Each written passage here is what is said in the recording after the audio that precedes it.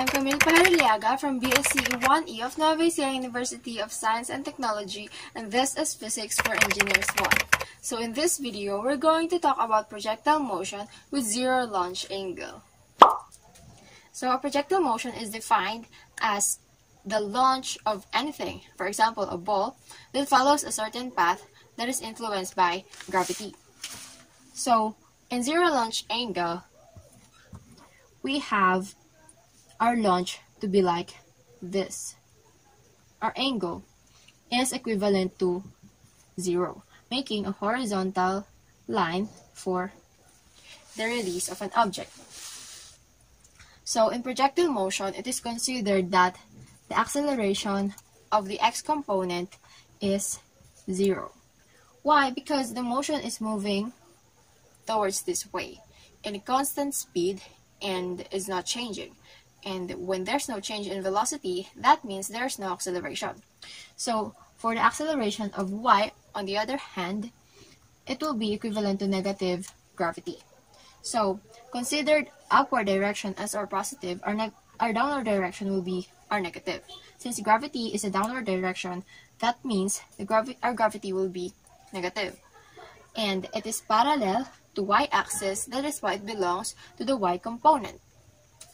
So now that we know these simple concepts, let's move forward to our sample problem. Okay. So a person skateboarding with a constant speed of 1.30 meters per second releases a ball from a height of 1.25 meters above the ground. Given that x sub o equals 0 and y sub o equals the height, or 1.25 meters, find x and y for time at 0.250 seconds and time at 0.500 seconds. For the second question, we have find the velocity, speed, and direction of the motion of the ball at 0.500 seconds. So first, let's go with our first question. So before we begin answering this, let's first illustrate our problem. Let's say a person is here skateboarding. So he's riding a skateboard. And here is the ball that he released. And it went to be like this one. So the release point of the ball will be our initial position. That is why our x is equivalent to 0 because it is right above the origin of our x-axis. And our initial position will be the height, which is 1.25 meters, because it is here in this place.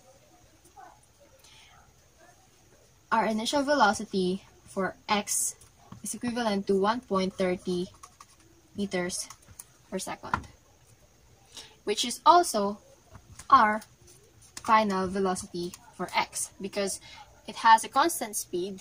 That means it did not change, so it is also the final velocity. So for our velocity in the y component, it will be equivalent to 0 because it started in the origin.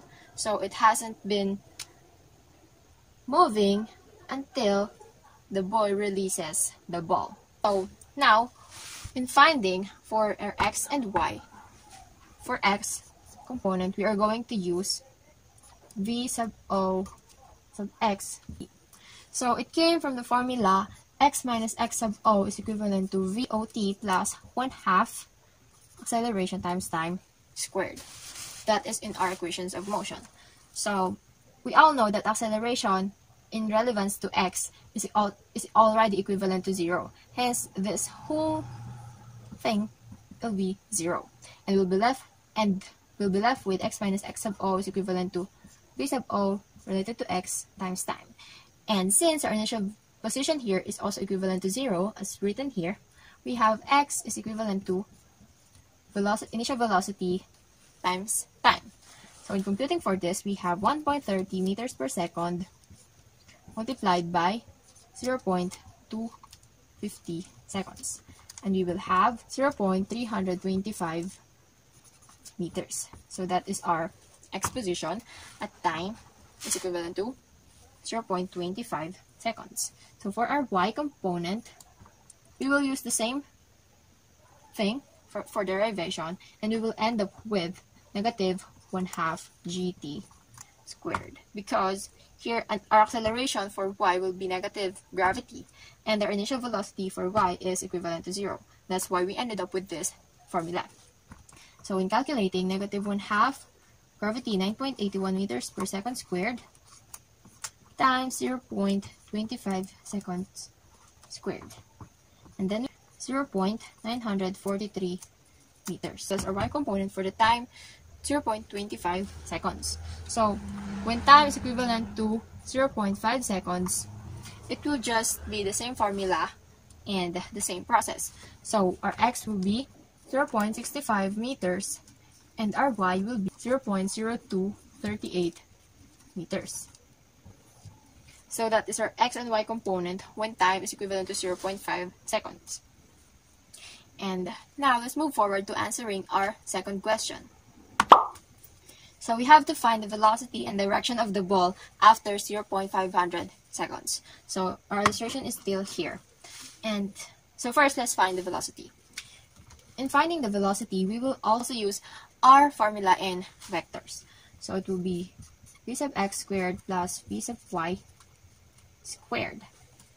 And the rest of that is equivalent to our velocity. The first thing that we need to find is the v sub y, because our v sub x is already here, 1.30 meters per second. So notably that our initial velocity for x is also like this, and it did not change because it says that we have a constant speed here. So it did not change, and our final velocity will still be 1.30 meters per second. So now, let's try to find our velocity for the y component.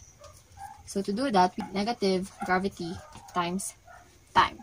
It is also derived from one of our equations of motion, the first one, where v is equivalent to v sub o plus at. So a will be negative gravity, and our v sub o for y is equivalent to 0. Because we talked about earlier that it started from rest since it did not change position or anything here. So now let's solve for the value of the y component of our velocity. So we have negative times 9.81 meters per second squared multiplied by our time, which is 0.500 seconds. And that will be equivalent to negative 4.91 meters per second. That is our velocity for our y component. And now that we have both x and y velocities, we can now use this formula. So we have square root of 1.30 meters per second quantity squared plus 4.91 negative meters per second quantity squared. And we will have 5.08 meters per second. That is our final velocity in this problem when time is equivalent to 0.500 seconds. So now, for our direction, we have the formula of tangent, or inverse tangent rather, multiplied by v sub y over v sub x. That will be inverse tangent and negative 4.91 meters per second over 1.30 meters per second. So our angle will be equivalent to 75.2 degrees. So our velocity is equivalent to 5.08 meters per second, and our direction is 75.2 degrees when time is equivalent to 0.500 seconds in this problem of ours. So this is projectile motion with zero launch angle. Thank you so much for watching.